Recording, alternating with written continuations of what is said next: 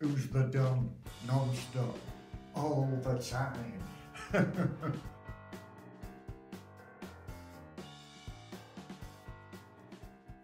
The day I determined to become a professional poet for a living, I had only one example of this.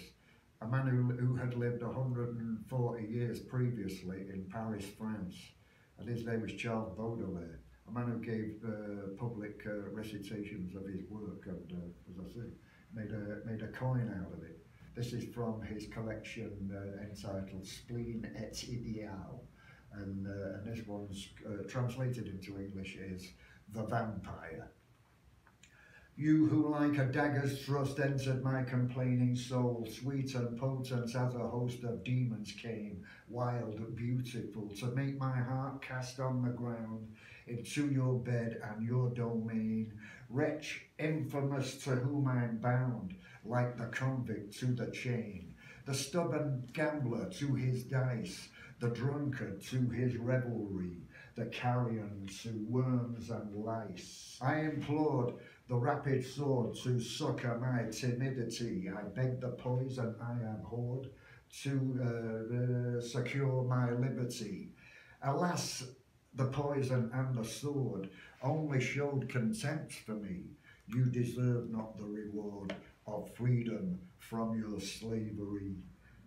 Fool, if your resolution saved you from its sovereignty, you would kiss alive again the vampire's tenement of clay.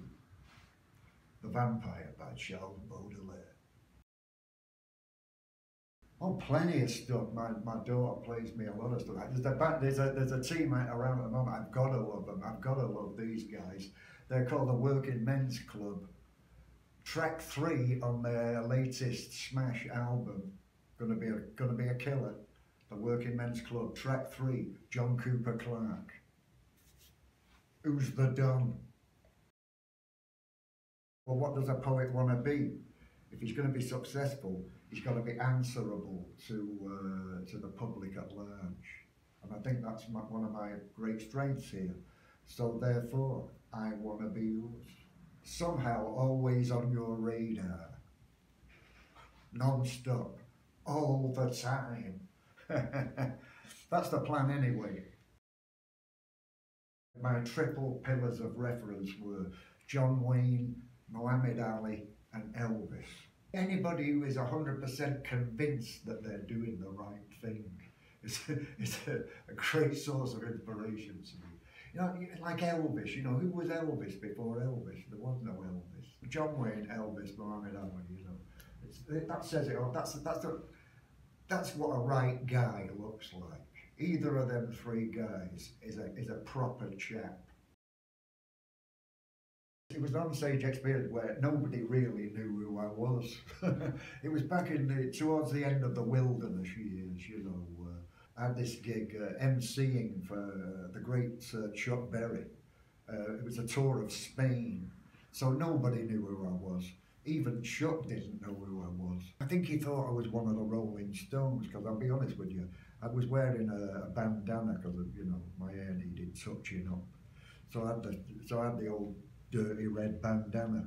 So I think he might have mistaken me for, hopefully, for Keith Richards or Ronnie Wood. So anyway, he said he wouldn't do the tour unless I was the MC. Chuck Berry, the greatest lyricist in the rock and roll world. No doubt about it. Boy, was he some kind of genius.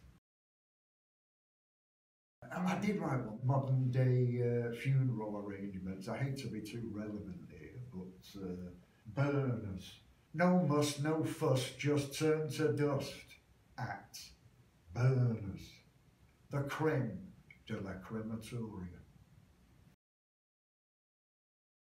You'll never get food poisoning from a chip shop. What could live in those temperatures?